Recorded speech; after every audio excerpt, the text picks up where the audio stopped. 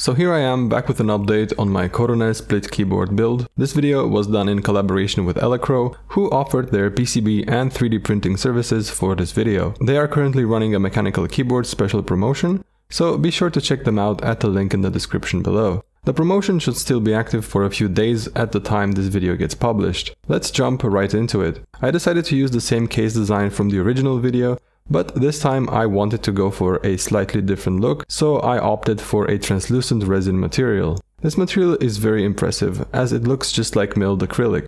For a wireless build like mine, perhaps some of the potential of this material is wasted, as I would imagine a wired keyboard with RGB underglow would be better suited. Without the lights I'm using in these shots, the material doesn't quite catch the eye in the same way, so my recommendation would be to only go for this material if you plan on having RGB. And perhaps opt for a black nylon print if you're going for a wireless build like mine. I do have to point out that while the material of the print is great, the finished quality of the print was a bit of a letdown. There's a number of imperfections on the surface, probably left over from the resin printing process. I think they might go away with some manual sanding, but I left it alone for now. I also got new PCBs, which are a big step up from the ones used in the previous video. These new ones are modified by Johanson, creator of the ZMK firmware, and they are intended specifically for wireless builds. No issues at all with the PCB manufacturing from Elecro, as these came out nicely and without any issues whatsoever.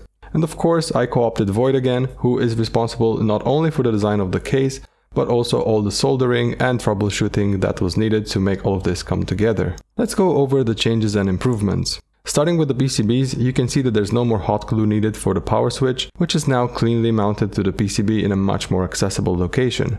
For a cleaner look, we also decided to skip the battery connector and instead tuck the battery and wiring underneath the nice nano controller. The key switches are still hot swappable, but this time Mil-Max sockets were needed due to this particular PCB design. Be advised that if you have 5-pin switches, you will need to modify them to 3-pin switches with a pair of flush cutters. Finally, these new PCBs have dedicated support for nice view displays. These small monochrome screens refresh at 30 frames per second, and they have a very low power draw, similar to that of e-paper displays. One thing I should mention here if you plan on using them is that the ZMK firmware needs to have a pin edited to work correctly with these PCBs due to a wrong pin assignment. I'll add some additional information regarding this in the video description.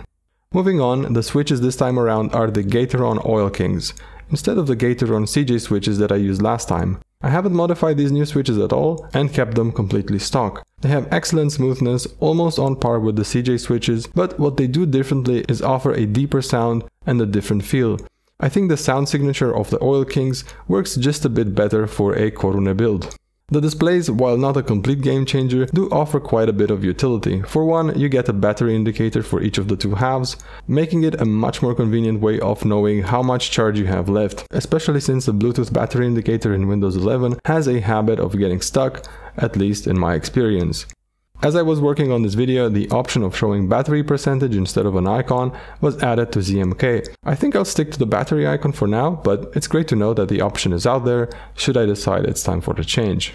The display also shows you when the keyboard is paired and to which devices, from a maximum of 5 total devices. This is great because this was really annoying if you happen to accidentally switch to a different profile and then you kinda had to count how many times you tapped to get it back to the correct one. Other than that, the nice view will also show you the name of the current layer and the neat little word per minute counter in the top right corner. You can see it here in action as I type away.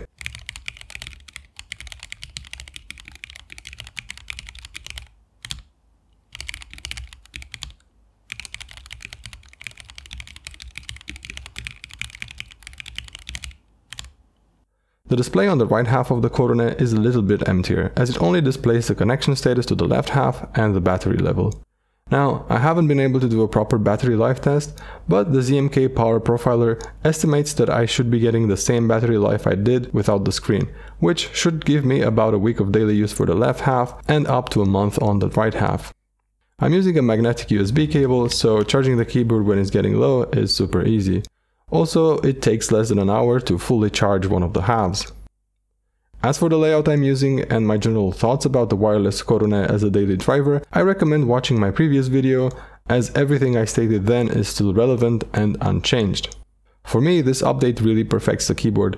I really like the way it turned out, and there's not much that I can think of when it comes to improving it further still. So for future videos, perhaps me and Void will focus on something new, and if we do, then you can be sure I will continue this keyboard video series.